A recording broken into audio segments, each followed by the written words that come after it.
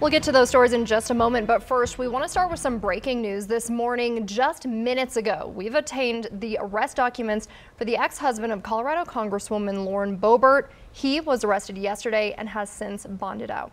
Denver 7's chief investigator Tony Kovaleski joins us now. And Tony, you've been reading over those arrest papers. Good morning, Danielle. Yeah, a much better picture of what happened. Clearly, things got a little crazy in Silt on Saturday night. Let's start with the three charges against Lauren Boebert's former husband.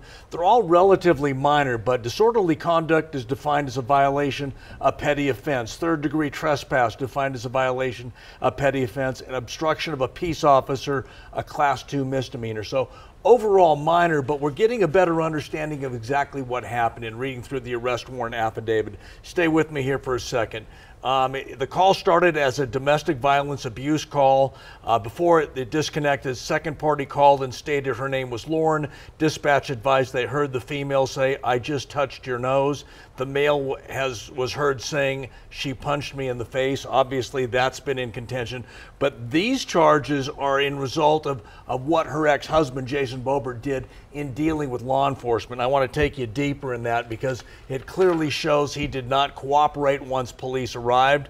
Lauren explained she was having a conversation with her ex-husband, now I'm quoting from the arrest warrant affidavit, Jason Boebert, and the topic turned to their new partners. Things got heated as both parties argued. At one point, Lauren admitted to placing her finger on Jason's nose to end the conversation. Officer Morrison asked Lauren how much Jason had to drink. Lauren replied Jason had much more to drink than she had. It then goes into details of Jason basically violating orders from law enforcement as they arrived at that restaurant in Silt on Saturday night. Jason begins yelling at the officers and deputies stating, "Get the F out."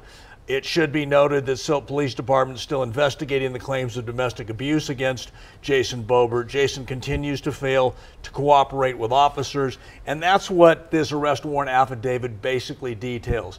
Police showed up. They asked Lauren Boebert's husband to cooperate. He clearly didn't. His language was frankly over the top based upon the arrest warrant affidavit, and that's what led to the three charges, Danielle, that basically say he violated his responsibility once police arrived. This has nothing to do with the claim of domestic violence on either side. As you heard, that's still being investigated, but he was arrested yesterday for basically not playing ball with law enforcement on Saturday night. And you have to imagine, since these accusations stem from his behavior, his alleged behavior with law enforcement, some of it must have been caught on the body camera. It is on body camera. We know that. We have made a request for the body camera, the 911 calls. I had a conversation with the police chief of Silt on Monday afternoon.